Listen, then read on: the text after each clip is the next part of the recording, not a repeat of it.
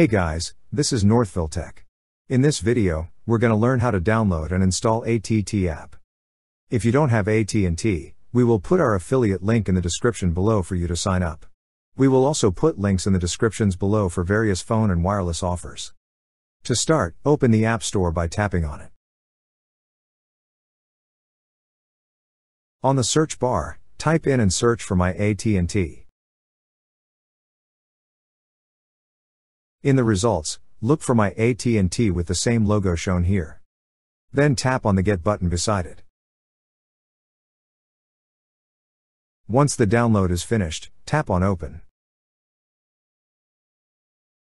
To begin using the app, read the End User License Agreement. Then click on Accept. If you don't have an AT&T account yet, tap on I want to join AT&T. But if you already have an account, tap on the option that says I have an AT&T account. Since we already have an account, we just tap on Continue. Next, enter your password. Then tap on Sign In. That's how you download and install AT&T app.